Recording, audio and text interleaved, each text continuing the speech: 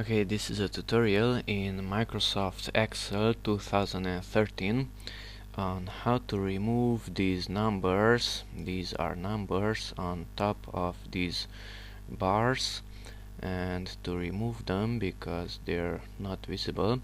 To remove them, first of all, select the chart itself, and then chart tools appears up here, and then select design. Okay, now let's go to add chart element and data labels, and by going to none, notice that the numbers are disappearing. There are no numbers and the numbers are back. No numbers. Okay, so it's data labels and none. That's it. Thanks for watching and bye bye.